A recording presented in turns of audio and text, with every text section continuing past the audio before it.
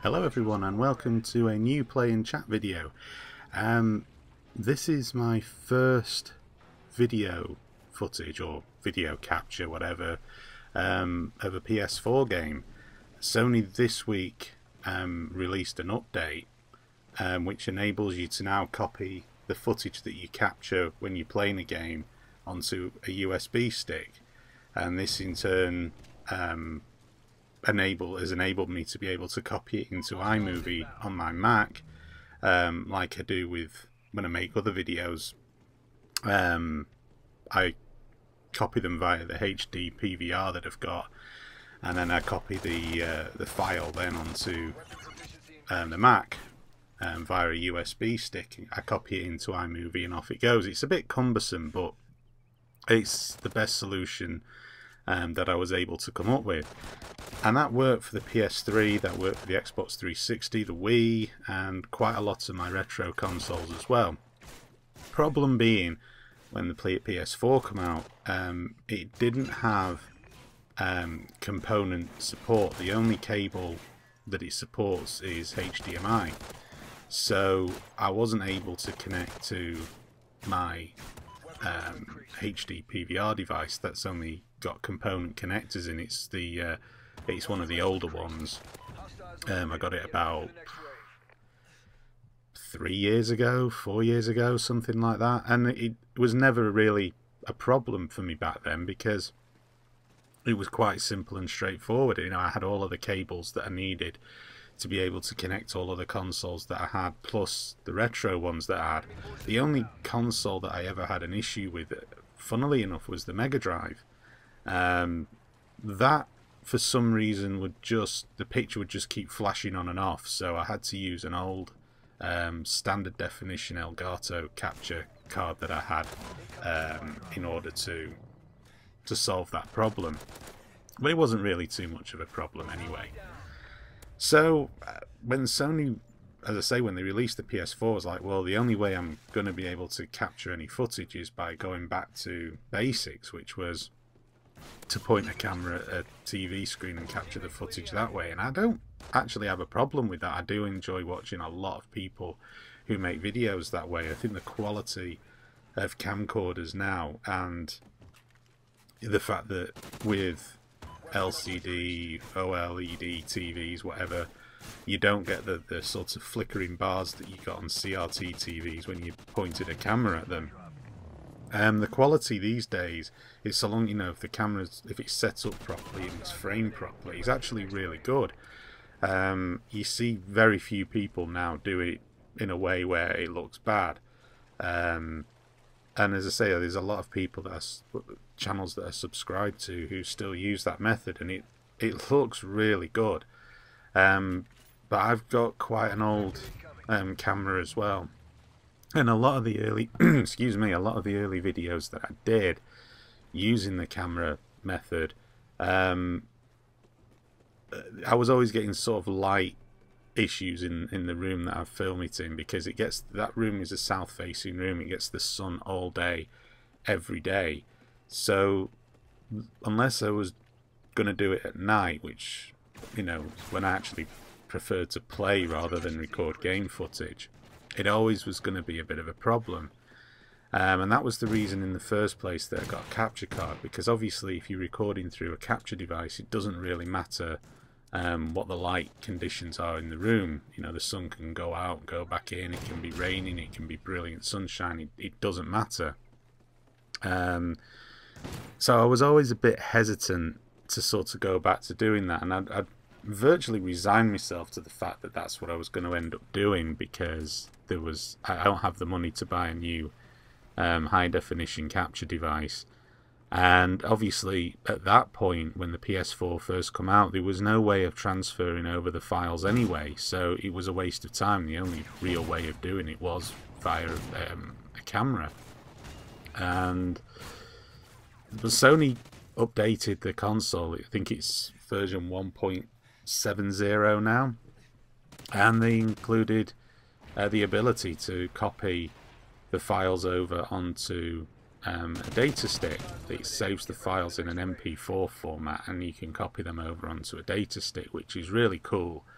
and it answers the problem. So I thought I'd test it out, see what the quality was like, see how it worked out, because if that's the case, if the quality is good, or good enough for me anyway, it would answer a lot of problems without costing any money, which is always the best way to solve problems in my book. The one thing I did notice was that the data stick that I use is a USB 2 data stick, and I understand that the USB sockets on the PlayStation 4 are USB 3, and that means that transferring the files takes an enormous amount of time. For example, to transfer about 600 megabytes, which is probably about 10 minutes worth of footage, took an hour. So I probably am going to have to invest in a new USB card. You can get USB device. What the hell? Data stick. Jesus Christ. Head's just gone completely then. And you can get USB 3 ones which are high speed, and I understand from what I've read on the PlayStation forums that should solve the problem. That is what the problem is. It's obviously a data bottleneck or something where the card just isn't able to process the data fast enough from the PS3 to do it at a reasonable PS4, good God, come on, to do it at a reasonable speed. So yeah, I mean, overall, providing this turns out okay and this works out okay, I'll be quite happy. I've seen a pretty decent 16 gig data stick for £10, which will more than do me, because I don't keep the files on the data stick anyway. I just use it to transfer over, and that would probably do me probably 14, even maybe as many as 16 videos on one data stick to transfer over at any given time. That would save a huge amount of time. You can also record commentary as well. So with the microphone that comes with the console, it comes with a little clip-on microphone as part of the earpiece that you get. You can actually record commentary. So anybody that wants to record themselves playing the game and do the commentary at the same time, it will also do that. So that's really good. Now, the quality isn't brilliant, but there are, I imagine the quality would be better if you're using the PlayStation camera, or I know Sony released a better headset that you can buy extra. So I would imagine that the sound quality would be far superior. I mean, this thing that you've got, it just comes with the console, and anyone that's got a PS4 will know what I'm talking about. It's like a little clip-on microphone, and you can hear the voice, it just doesn't sound very clear. I mean, I use a Blue Snowball microphone to do these voiceovers when I record, because I always record the commentary after I've recorded the footage. Now, I would do the commentary at the time when I'm recording the footage if I had a decent enough microphone. So that might be something I may also invest in the future. But I mean, it's great that the option's there. I mean, again, it's down to your personal taste. My voice doesn't really travel very far audibly when I speak normally.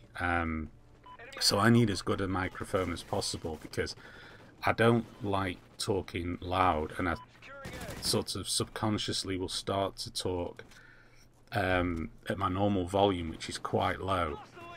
So I really do need something that can capture my voice, because there's no way I'm shouting into a little dinky microphone and people wondering if I've lost the plot completely or whether I'm suffering from some online gaming rage.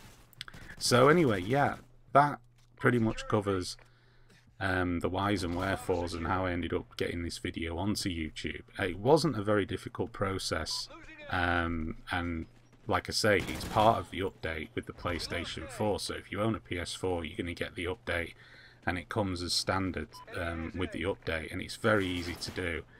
And I've been quite impressed by it, to be honest with you. I thought that getting game footage off a PS4 was going to be a struggle for me, but just having a little bit of patience and waiting for this update to arrive seems to have answered those problems. Anyway, I want to talk a little bit about Call of Duty Ghosts, as that's the game that I'm playing in this playing chat. A quick brief history of Call of Duty. I mean, I got a video up on my channel of the original Call of Duty that I played on the PC, albeit that was played on the PS3 via a download that I got. I think it was when I got Modern Warfare 2 Special Edition, if I remember correctly. And I absolutely loved it. The original Call of Duty was by the same guys that did Medal of Honor Allied Assault. They left EA and went to Activision and created the Call of Duty franchise there. And they went on to do Call of Duty 2, which was another excellent game. And then they went away from the Second World War theme. I think they got a bit bored of doing Second World War theme first-person shooters. And they did Modern Warfare. And Modern Warfare rewrote the book on online first-person shoot-em-ups. The multiplayer was... It just redid everything. Everything you knew, it changed. Some people thought it changed for the better. I've always been a bit divided. I liked the immediacy of the old Call of Duty 2 and Call of Duty 3, where you didn't have all of this ranking up nonsense. You picked your class, you went into the game, and and that was it. It was fast, it was immediate. I enjoyed that.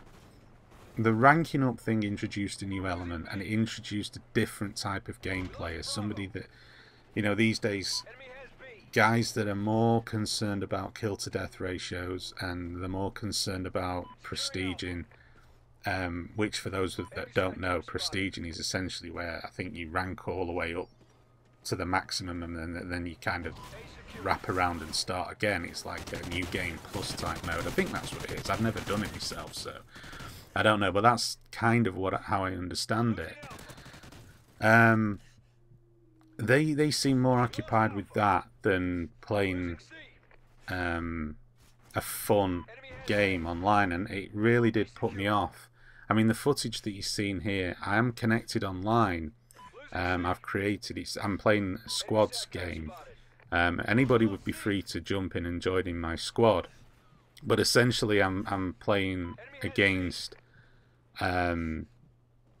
artificial AI characters, artificial intelligent characters, and because of the fact that it's a squad game, the vacant slots in my squad are filled up with artificial intelligence as well, and I'm quite happy to do that.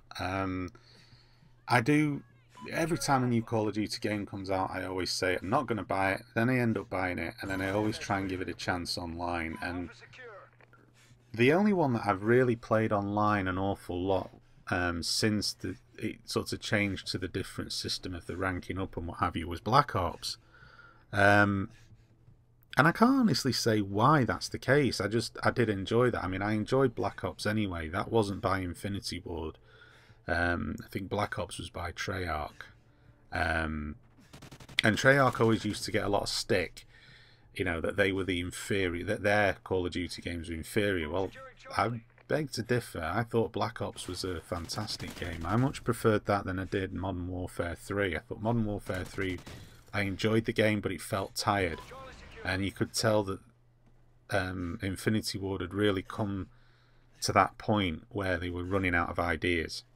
And it just felt like a tired game. It was good. I enjoyed it. There was a lot of fun things in it, but overall, it wasn't a Call of Duty game that I come to expect. A lot of people don't like Ghosts, and I'll come on to talk about Ghosts now. I actually quite like it. I prefer it over Modern Warfare 3, and there's probably going to be a hell of a lot of people that are going to disagree with me on this.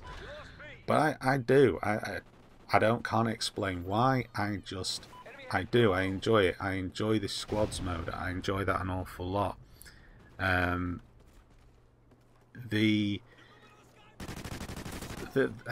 It's difficult to really say because it's like, how can you pick one game over another game when the changes really are very subtle? There's nothing really major in terms of the differences between Modern Warfare 3 and Ghosts. Yet your Call of Duty fanboys will probably be hating on me as well, saying there are loads of different changes. The fact is for somebody who plays these games quite casually, I look at the elements of the sort of how the structure is, how the basic structure of the game is, and it feels the same. I just think that it's just a personal opinion. I just prefer Ghosts. I just enjoyed it more than I did Modern Warfare 3. You know, I got this at Christmas time when I got my PlayStation 4, and I'm still playing this mode now.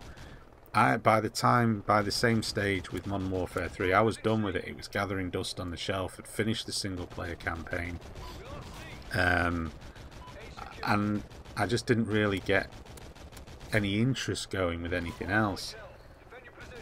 Whereas with this, I have. I don't know whether it's the maps, I don't know whether it's just the gameplay or what. I can't put my finger on it, but I do enjoy it. It's by no means my favourite Call of Duty game. That is always going to be Call of Duty 2, simply because I enjoyed the single player, and it was my introduction into online multiplayer on the Xbox 360, and I played with a lot of guys off a forum at the time that well, still am part of the forum, and I had a real tremendous amount of fun with it. And you know, it's funny that, you know, that was back in what, 2005, 2006, I think. And there's not been too many games since then that I can put my hand on my heart and say I had a really good time playing it. Probably the Left 4 Dead games. Probably some other games. I don't know. There's been very, very few that I've spent that much time playing online with. I say the Left 4 Dead games, certainly I played those online quite a lot.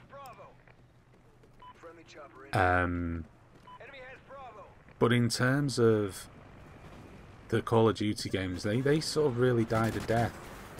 You know, after Modern Warfare, after the sort of novelty factor of that wore off, I found that it was, for the guys that I was playing online with, they sort of jumped onto the next thing, like Gears of War and stuff like that. And actually getting decent sessions online became more and more difficult. And that's a real sad thing, I think, because I'm sure there's a lot of fun to be had with these games online, especially with people you know. I don't really like playing with random people online, because part of the fun of playing online for me is talking to people that you know, and you know, having a laugh. You know, one of you will do something really daft and do something really stupid, or you know, just in general the sort of social aspect of it. And I don't really get that. Playing against people you don't know, playing against random people and what have you, you don't tend to get that. And plus the fact you always run the risk of the sort of idiots who go on there just to insult people and be general arseholes. But anyway, that's pretty much it for this video. As I say, it was primarily just to test out the new PS4 capture stuff. So thank you for watching, and stay tuned to my channel for more videos to come.